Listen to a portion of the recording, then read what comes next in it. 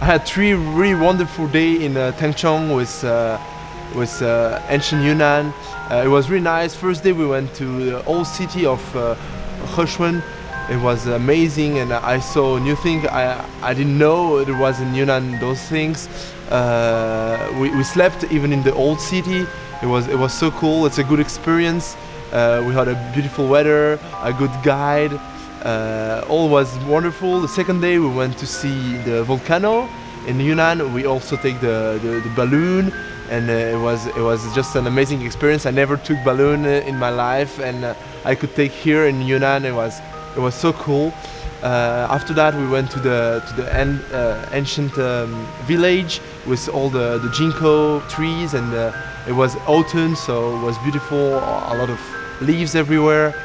And yesterday we went also to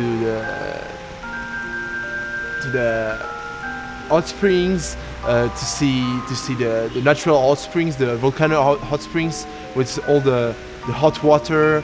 It was beautiful. I never saw a geyser in my life, and I saw here.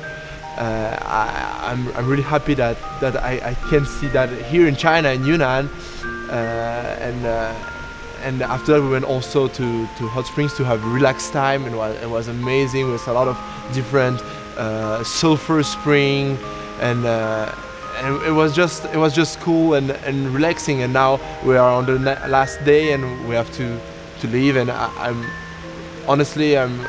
really like disappointed we have to leave now, because it was 3 days amazing, and I don't regret anything.